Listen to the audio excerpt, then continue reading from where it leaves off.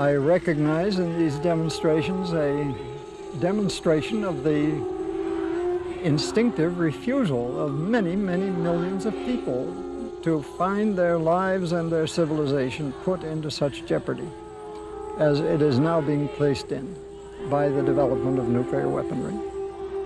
A country which says we cannot live without these weapons, we cannot defend ourselves without them, is in a poor position to turn to 150 other governments in the world and say, well, it's all right for us to have them, but it'd be wrong for you to have them. It just won't work.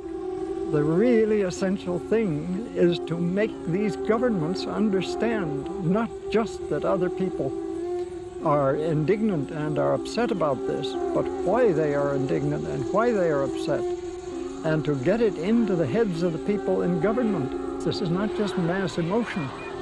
There is good reason for these feelings.